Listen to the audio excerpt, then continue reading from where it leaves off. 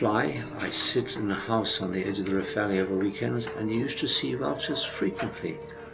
The last few weekends looking out over the Rift Valley, despite the fact that they're good thermals, I haven't seen a single vulture now for several months.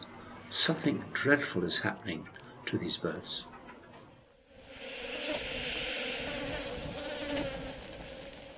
In East Africa, there are 8 species of resident vultures, one of the highest diversities in the world.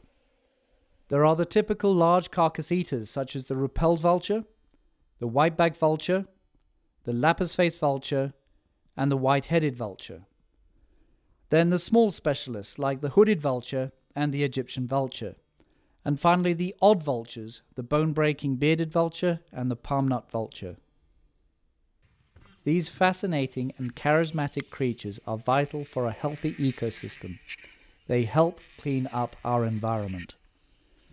Without these birds, rotten carcasses will harbor diseases, and this will have a huge impact on the public health of this region's population.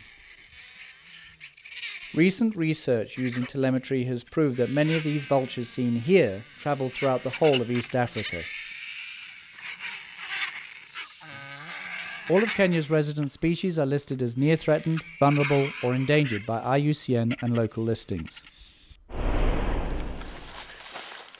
Yeah, you need to throw up, my friend.